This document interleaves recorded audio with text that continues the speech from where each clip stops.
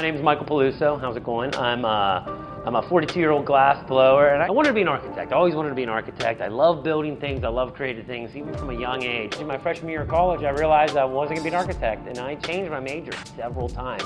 And I decided to take a glass blowing class on a whim because it sounded interesting. And I remember when James Lard took the glass out of the furnace, and I stared at it for 20 seconds, and I'm like, holy crap, that's what I'm going to do for the rest of my life.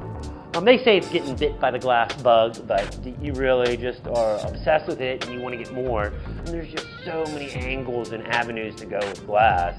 I went about glass a different way. I stayed at a community college until they more or less asked me to leave. But I got a lot of skills there because you don't learn how to blow glass overnight. This is not something you can do every Tuesday for 2 hours for 6 months and get it. You're doing it every day for 6 months for 4 or 5 hours to get just your basic skills down to then know what you want to do with those basic skills. I think everyone should experience glass.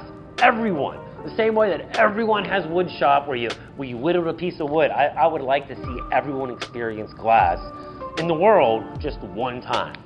Maybe not by me, but by someone. And seeing that come to fruition in a way that's grander than what I've already done. When I teach classes, I like to talk a little bit about thermal mass. It's kind of like my catch tagline. And what thermal mass really is, it's an idea I instill in my students where glass is all about heat. Glass is all about controlling that heat content in the glass.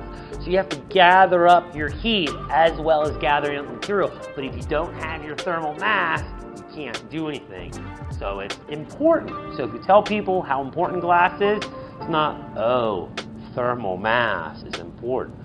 No, it's thermal mass! It's important!